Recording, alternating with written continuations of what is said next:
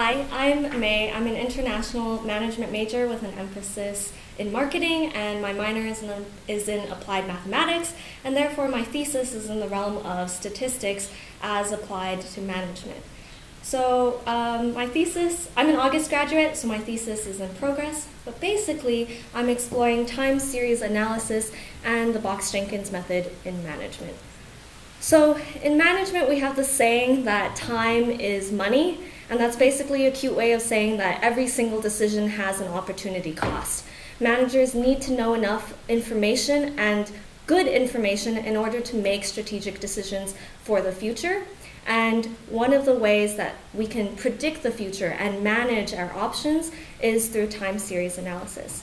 Basically, time series is any data plotted and recorded over time. And the Box-Jenkins method was proposed by Box and Jenkins in 1983 as a way of looking at past data and using the past data to build a model that can be used to forecast the future. Now, the Box-Jenkins method has already been applied heavily in engineering and economics. But in management, it has been a little bit understudied, basically because a lot of companies just don't want to give out their data, and therefore, while the method is currently being used in businesses, in corporations, academically it hasn't been very well studied. What are the actual limitations of this method in business, because academics just don't have access to individual corporations' data. So in the Box-Jenkins method is also called ARIMA Modeling, where the AR stands for autoregressive and the MA stands for moving averages, which by themselves are individual statistical methods. But Box and Jenkins basically combine them as a way to model past data points in order to predict future data within a certain percentage of accuracy.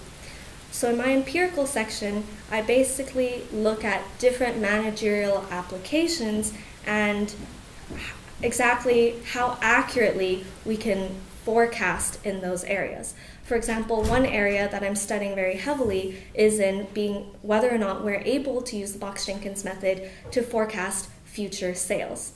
And some of the limitations of the Box-Jenkins method is that it requires at least 50 observations.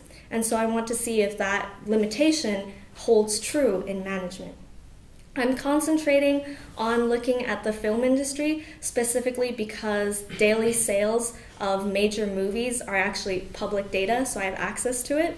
And so I look at whether it is possible to use the Box-Jenkins method to accurately predict the daily sales, the daily gross sales of movies. So I analyze at least 20 to 25 data sets to see if we can make any generalizations about how this method works in this industry.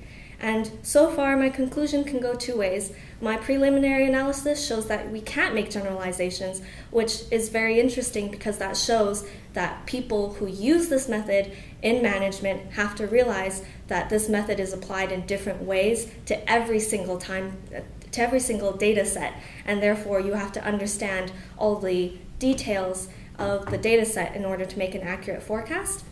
Or I may find out that we can make a generalization in this industry about how this model can be used. Thank you.